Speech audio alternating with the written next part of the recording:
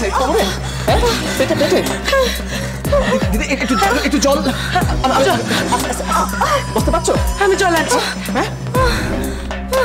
ইন্দু ইন্দু ইন্দু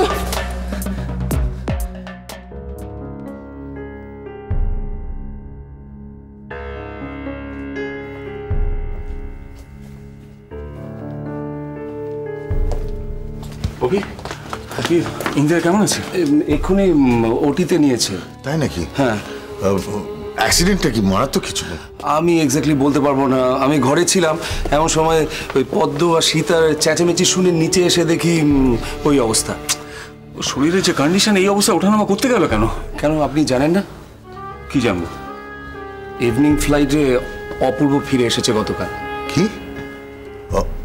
কোথায় আছে? ওই তো ওদিকে আছে। আমি একটু আসছি। প্লিজ প্লিজ এখন যাবেন না। এখন না না, আমি ওকে শুধু একটু একা থাক। ও ঠিকই বলেছে, ওকে এখন ডিস্টার্ব করিস না।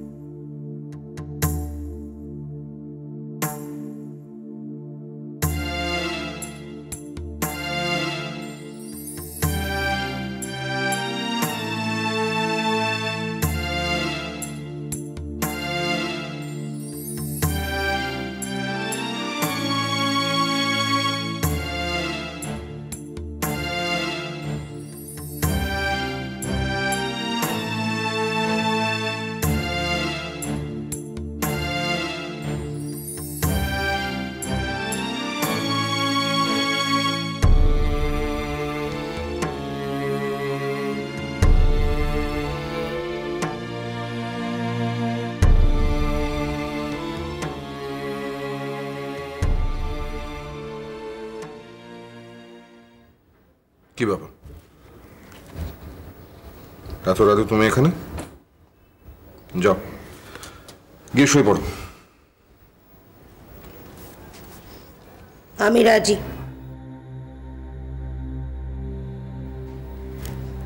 রাজি? কি ব্যাপারে? আমি দিদিকে বাচ্চা দেব।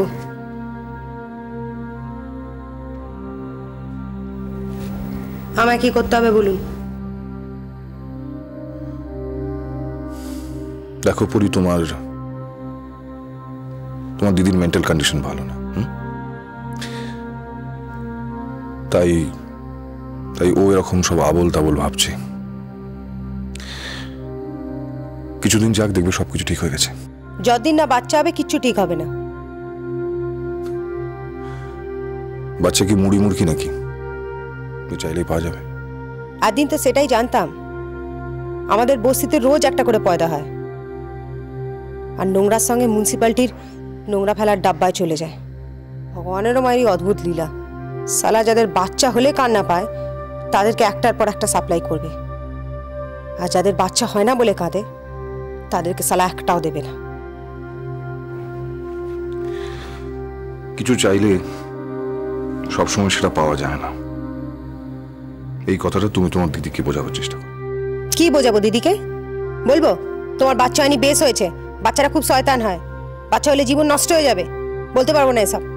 আমি দিদিকে মিথ্যা কথা বলবো না। দেখো, বোকার মতো কথা বলো না, নিজের কথা ভাবো। ভেবেছি, সব ভেবেই বলছি। কিচ্ছু ভাবোনি তুমি ভেবেছো যে বাচ্চা হলে তোমার শরীর নষ্ট হয়ে যাবে, তোমার সেই ফিজিক্যাল অ্যাপিল থাকবে না? আরে বাবা, শরীরটা তো তোমার কাছে মূলধন, তার কারণ তুমি। বলুন বলুন, থামলেন কেন? আমি বেশ্যা, তাই তো? ভাড়া কেটে রোজগার করি। বলুন। এতদিন ধরে এই শরীর দিয়ে কত বেটা ছেলের মন জয় করেছি। কখনো ভাবিনি এই শরীর কোনো মেয়ে মানুষকেও শান্তি দিতে পারে, একটা মেয়েকে মা করতে পারে। তাহলে এই শরীর 100 বার আমি সেই কাজে খাটাবো।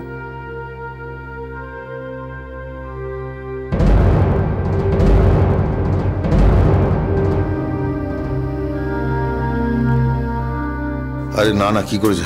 এখনো অপারেশন থিয়েটারে। হ্যাঁ, আর জানাবো তো নিশ্চয়ই।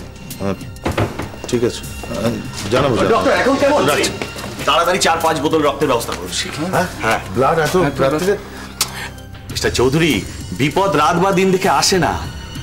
এনিওয়ে, আপনারা হসপিটালের ব্লাড ব্যাংকে যোগাযোগ করুন। একান্তই যদি না হয় তাহলে ব্লাড মেম্বারশিপ ডোনারদের সঙ্গে যোগাযোগ করুন। ইন্দুদের ব্লাড গ্রুপটা কি? এ নেগেটিভ, ভেরি রেয়ার কেস। দেখুন তবু। আমার তো এ নেগেটিভ। আমারও তো তাই, মানে আমাদের ভাই বোনদের একই ব্লাড গ্রুপ। না না না, মেঘমালা তো এ পজিটিভ। যাকে আমি আমার বন্ধুদের সঙ্গে যোগাযোগ করে 2-3 বোতলের ব্যবস্থা করছি, বাকিটা আপনারা দেখুন। কি হলো আমাদের জানিও। হ্যাঁ অবশ্যই।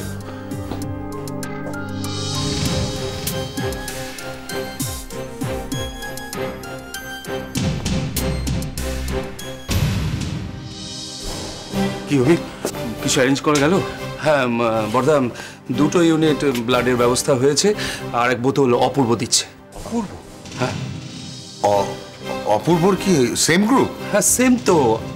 আরো যদি দরকার পড়ে তাহলে তো আপনারা আছেনই। দরকার পড়লে কেন, আমরা তো রেডি আছি, দিয়ে দিতে পারি যে কোনো মুহূর্তে। না, আগে ডাক্তারবাবু বলুন, তারপর। হ্যাঁ, আপনারা ব্লাডের অ্যারেঞ্জ করেছেন? হ্যাঁ, 3টে ইউনিট ব্লাড ব্যবস্থা হয়ে গেছে। গুড। ডাক্তারবাবু, অপারেশন কি ওভার? হ্যাঁ, অপারেশন ইজ ওভার, কিন্তু পেশেন্টের অবস্থা খুব ক্রিটিক্যাল। না না না, আপনারা ধৈর্য হারাবেন না, রিল্যাক্স। আমরা এই পেশেন্টকে আইসিইউতে ট্রান্সফার করছি, কিন্তু 48 ঘন্টা না গেলে আমাদের পক্ষে বলা তো বড় মুশকিল। হ্যাঁ, আর একটা কথা, আপনারা এতজন এখানে থাকার কোনো দরকার নেই এখন, কেমন? আপনারা 2জন বা 1জন থাকুন, বাকি সবাই চলে যান। ঠিক আছে, ঠিক আছে। হ্যাঁ হ্যাঁ। বর্দা, আমি আর অপূর্ব থাকছি, আপনারা এখন যান, সকালে না হয়। ঠিক আছে, চল তাহলে। সেরকম কিছু যদি আমি ফোন করবো।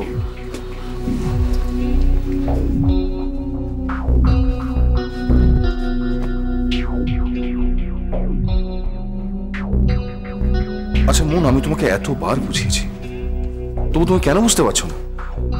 দেখো, তুমি যা চাইছো সেটা আমার পক্ষে সম্ভব নয়। আমি এমন কিছু করতে পারি না যাতে আমার মান সম্মান নষ্ট হয়। তুমিও তো তোমার ইগোটা ছাড়তে পারছো না কিংশু। তুমি কি এটা রিয়েলাইজ করছো না যে গত কয়েকদিন ধরে আমরা জাস্ট একটা সার্কেলের মধ্যে ঘুরপাক খাচ্ছি? তুমি কেন এই গন্ডিটা থেকে বেরোতে পারছো না? দেখো, আমার পক্ষে যদি এই কাজটা করা সম্ভব হতো, আমি কখনো তোমাকে রিকোয়েস্ট করতাম না। স্বার্থ সিদ্ধি করার জন্য তুমি পাগল হয়ে গেছো। আমাদের সুখের জন্য পরি কেন কেন তার স্বার্থ ত্যাগ করবে? তার কি লাভ? পরির লাভ লোকসানের কথা তোমায় ভাবতে হবে না, সেটা আমি ভাববো। তুমি কি বুঝবে সেটা আমাকেও জানতে হবে, কারণ তোমার এই ভয়ঙ্কর খেলায় আমি একজন পার্টনার। খেলা? আমার মা হতে যাওয়ার ইচ্ছেটা তোমার কাছে খেলা মনে হচ্ছে কিংশু? আমি তোমাদের নিয়ে খেলছি? তোমার বাবার কাছে আমার কোনো মর্যাদা নেই। তোমারও যদি মনে হয় আমি একটু ছোট মনের মানুষ, আমি কোথায় যাব বলো তো? দেখো দেখো, আমার কথাগুলো তুমি তুমি এভাবে নিও না। আমি কিংশুক, তুমি আমার হাজবেন্ড, আমার একটা বাচ্চা চাই। তুমি ছাড়া আমি কার কাছে ভিক্ষা করব? কার কাছে যাব আমি? তুমি বলো, তুমি বলে দাও। তুমি যার কাছে বলবে আমি তার কাছেই যাব। আরে কি হচ্ছে কি? তুমি কি যাতা বলছো? চুপ করো। তোমাকে দায়িত্ব নিতে হবে কিংশুক। তুমি যদি দায়িত্ব নিতে না পারো, ঠিক আছে, তাহলে এমন একটা লোক যে দায়িত্ব নিতে পারবে, তুমি তার খোঁজ দাও আমায়। মন, কিংশুক, আমার একটা বাচ্চা চাই, যে আমাকে মা বলে ডাকবে। একমাত্র এই ডাকটা শুনলে আমার সমস্ত গ্লানি ধুয়ে মুছে যাবে। প্লিজ প্লিজ মন, কুল ডাউন। তুমি শান্ত হও। আমি শান্ত হব না যতক্ষণ না তুমি রাজি হবে। আমি শান্ত হব না। কিন্তু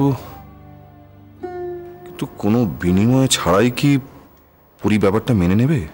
চিন্তা করছেন কেন?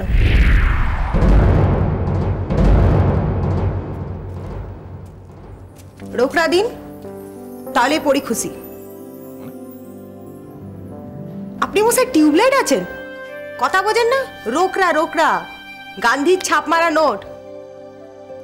আমি তো পয়সার জন্যই সবার সাথে আপনার সাথে পড়ি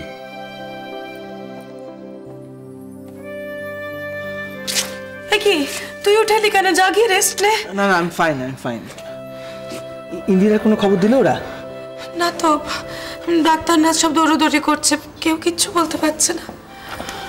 কিন্তু তাহলে আচ্ছা, তুমি বসো, আমি একটু খবর নিই। দাঁড়া, আমি যাচ্ছি। তুমি কোথায় যাবে? তুমি এখন কোথাও যাবে না, তুমি বাড়ি যাও, আমি তোমাকে ফোন করে খবর দেবো। না না, আমি তোদের ছেড়ে কোথাও যাবো না। নিরুদি, প্লিজ বোঝার চেষ্টা করো কি হচ্ছে।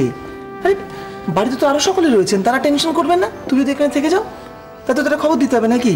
কিন্তু আমার কথাটা শোনো, আমি তোমার ট্যাক্সিতে তুলে দিই, আমরা তো সবাই আছি এখানে। ওকে, এসো। পারবি তুই? চল। বাহ বাহ বাহ বাহ বাহ,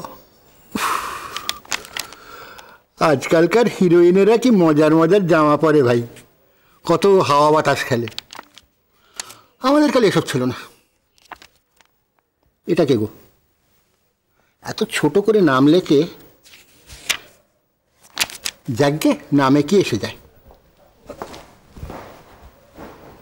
উফ, সকালবেলা অফিস বেরোনোর মুখেই অপয়টার মুখ দেখতে হলো।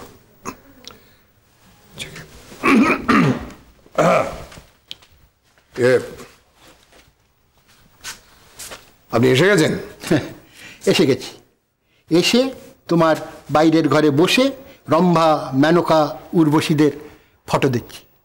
ছি ছি ছি ছি ছি, নিজের বয়সটার দিকে একবার তাকিয়ে দেখেছেন? এই বয়সে এসে আপনি ওই সমস্ত ম্যাগাজিনে পাতা উল্টিয়ে ওই সমস্ত মহিলাদের ছবি দেখছেন? তুমি তোমার ড্রয়িং রুমে এইসব বই পেতে রাখবে আর আমি পাতা উল্টালেই দোষ। হ্যাঁ, ড্রয়িং রুমে এই ধরনের ম্যাগাজিন রাখা হচ্ছে এটা স্টেটাস সিম্বল, বুঝতে পেরেছেন? যাকে এসব আপনি বুঝবেন না। এখন কাজের কথা বলুন তো, কাজের কথা বলে আসুন, কাজের কথা বলুন।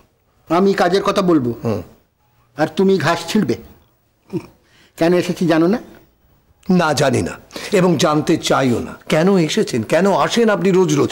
কেন রোজ রোজ আমি আপনাকে টাকা দেবো, এটা আমায় বলতে পারবেন? দেবে, কারণ টাকা না দিলে আমি তোমাকে বাঁশ দেব। কি মুখটা এরকম বাসি কচুরির মতন হয়ে গেলে কেন? ভয় পেলে? না না, ভয় পাবার কিছু নেই। তুমি যদি টাকা আমাকে দিয়ে দাও, কেন তোমাকে বাঁশ দেবো? আজকাল বাঁশ দিতে বুঝলে প্রচুর খরচা। দেখুন, আসলে আপনি যা ভাবছেন তা কিন্তু নয়। টাকাটা পেয়েছে তো শিলাদিত্য, আমার জামাই, ওর বাড়ির প্রাপ্য অংশ। ওই টাকাতে আমি কখনো ভাগ বসাতে পারি? ওদের স্বামী স্ত্রীর বাকি জীবনটুকু পড়ে রয়েছে। ওই কটা টাকাই তো ওদের জীবনের একমাত্র সম্বল। ওই কটা টাকা তুমি এক রাতে গুনে শেষ করতে পারবে? ও তো টাকার সমুদ্র গো। ওর থেকে এক খামচি তুললে তোমার মেয়ে জামাইয়ের জীবন ধসে যাবে না। না না না না, জীবন ধসে যাবার কথা বলছি না। দেখুন, 80-90 লক্ষ টাকার শেষ হতে কতদিন লাগবে? এরপর ওদের মানে স্বামী স্ত্রীর জীবন তো, ওদের বাচ্চা কাচ্চা হবে, তাদের ভবিষ্যৎ রয়েছে, সেদিকটাও তো আমায় দেখতে হবে। তাই নাকি? তোমার দায়িত্ব জ্ঞান দেখে আমি তো অজ্ঞান হয়ে যাবো গো। এই দায়িত্ব জ্ঞানটা যদি মালতীর ওপর দেখাতে না, তাহলে আমাকে দেখে অপয়া বলে তোমার চোখ ঢাকতে হতো না। দেখুন, আমি কিন্তু আপনাকে অপয়া বলিনি। যাকে ছাড়ান দাও। আজ কত টাকা দিচ্ছ বলো? দেখুন, এই মুহূর্তে আমার কাছে মাত্র 1010 টাকা রয়েছে। ওইটুকু দিতে পারি, সেটাও আবার অন্য ক্লায়েন্টের টাকা আমার। 10 লাখের বদলে 10,000 দিতে চাইছো? তোমার সাহস তো মন্দ নয়। আচ্ছা রথিন, আমি যদি তোমাকে ছুরি দেব বলে ছোড়া দেখাই, সেটা কি ঠিক হবে? আপনি কিন্তু আমাকে ব্ল্যাকমেল করছেন। আজ বুঝলে, যেমন কর্ম করেছো তার ফল ভোগ করতে হবে না। তুমিও কিন্তু আমার মেয়েকে মানে মালতীকে ইমোশনালি ব্ল্যাকমেল করতে, মনে পড়ে? ঠিক আছে, এক কাজ করুন, আমি আজকে আপনাকে 1010 টাকা দিচ্ছি, বাকিটা ইনস্টলমেন্টে শোধ করে দেবো আমি। ইনস্টলমেন্টে কবে কবে দেবে একটু লিখে দাও। না, লিখতে হবে না। 24 ঘন্টার মধ্যে আমি কিছু একটা ব্যবস্থা করছি। 24 ঘন্টা? ইয়েস। বেশ, 24 ঘন্টা পরে আমি আসবো।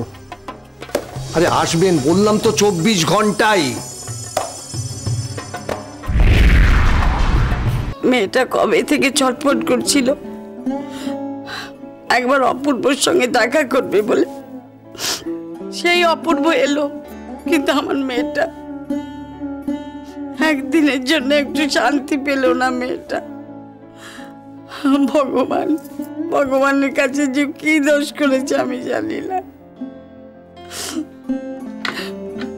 কোথায় যাচ্ছ তুমি? নার্সিংহোমে। 2 ঘন্টা হয়ে গেল সব নার্সিংহোমে গেছি। কারণ একটা কমন সেন্স নেই যে বাড়িতে একটা ফোন করে খবর দেবে। আমাদের যে কি অবস্থা হচ্ছে আমি এভাবে বসে থাকতে পারছি না। আমিও যাব, আমার মন খুব খারাপ লাগছে। একবার গিন্দুকে দেখে আসবো। তাহলে খুব তাড়াতাড়ি করো। আচ্ছা আচ্ছা ঠিক আছে। আচ্ছা তোমাদের কি আক্কেল বলো তো? 2 ঘন্টা হলো গিয়েছো সবাই, কেউ একটা ফোন করে জানাতে পারো না আমাদের কি টেনশন হচ্ছে এখানে? বৌমা কেমন আছে ইন্দু? ওর জ্ঞান ফিরেছে? চুপ করে আছো কেন? বলো না, ডাক্তার কি বললো? কেমন আছে ইন্দু বলো না। ডাক্তারবাবু বলেছেন ঠাকুরজিকে আইসিইউতে ভর্তি করতে। আইসিইউতে? কি বলছে বৌমা? ডাক্তারবাবু আর কি বললেন? তুমি আমাকে বলো, চুপ করে দেখো না। তুমি এখন এসো না, তুমিও তো চুপ করে আছো। কেউ কিছু আমাকে পরিষ্কার করে বলছো না। বলো না কি হয়েছে ইন্দু? ডাক্তারবাবু কি বলেছে বলো। কিচ্ছু হয়নি তোমার মেয়ে, কিচ্ছু হবে না। মাথা উঁচু করে আমাকে সে বলেছিল যে পৃথিবীতে এমন কোনো শক্তি নেই যা আমার দাদু ভাইয়ের ক্ষতি করতে পারে। তুমি দেখো সাবিত্রী, ইন্দিরা খুব শিগগিরই সুস্থ হয়ে বাড়ি ফিরে আসবে আমার হবু দাদু ভাইকে নিয়ে।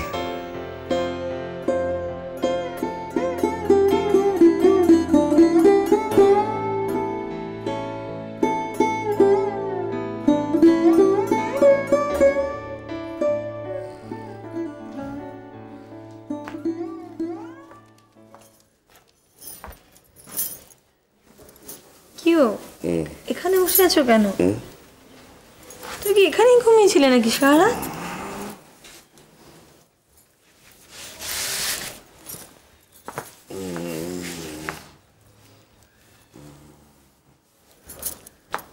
গুড মর্নিং তো বলো। না, কোনো সকালই আমার কাছে আর গুড হবে না, সেটা আমি বুঝে গেছি।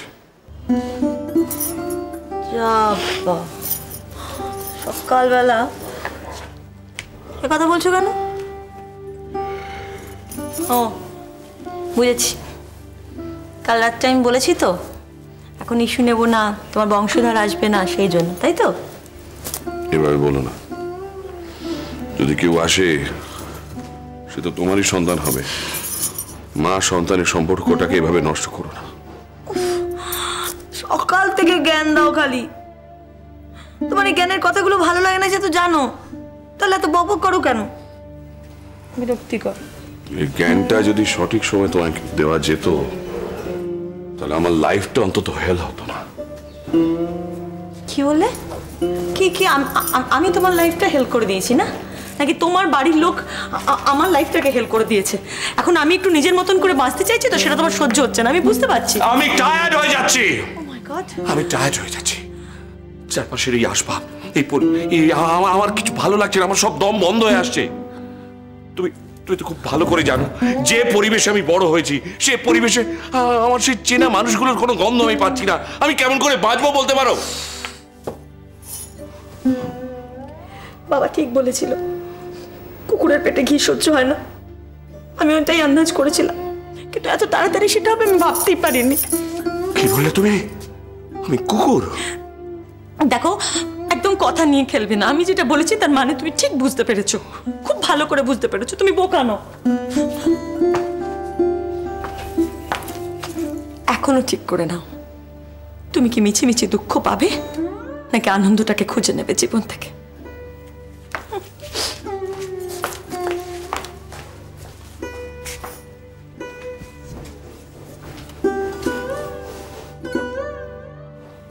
তুমি ঠিকই বলেছো না, আমি কুকুর। না হলে বাবা মাকে ছেড়ে তোমাকে সুখী করার জন্য ছুটে আসতাম না। আমি কুকুর। বাবা, বাবা সর্বনাশ হয়ে গেছে। সর্বনাশ হয়ে গেছে বাবা। কি হয়েছে? ইন্দুদি সিঁড়ি থেকে পড়ে গেছে। কে ইন্দুদি? আমি কোন ইন্দুদি গেছি? বাবা আপনি একটু সুস্থ হয়ে বসে আমার কথাটা শুনুন। আমার নেশার ধুমকি কেটে গেলে আর একটা বোতলের দাম তোকে দিয়ে যেতে হবে। বল। কাল আপনার কথা মতো কাগজের ওষুধটা ওর শাড়িতে বেঁধে দিয়েছিলাম, তারপরেই ও সিঁড়ি থেকে গড়িয়ে পড়ে যায়। সিঁড়ি? কেন? সিঁড়িতে কি করছিল? আপনার ওষুধের জোরে অপূর্ব তো ফিরে এসেছে, কিন্তু ইন্দিরা আনন্দের লাফাতে লাফাতে সিঁড়ি দিয়ে নামবার চেষ্টা করছিল, তারপরেই তো। হ্যাঁ হ্যাঁ ঠিক তাই। ইন্দিরার অবস্থা এখন খুব খারাপ। বাবার প্রাণের কোনো ভয় নেই তো? ভয় নেই? ভয় নেই মানে? আরে বাবা, এ তো সংঘাত। তোর জন্য কি আমি কম পুজো আচ্ছা করেছি নাকি রে? ওরে ওর ভগবান আর আমার মা, তাদের মধ্যে তো সংঘাত বাঁধবেই, তা নাহলে আমার সাধক জীবন বৃথা। তাহলে কি হবে বাবা? ও কাল সকালে সূর্যের মুখ দেখতে পারবে না রে, পারবে না।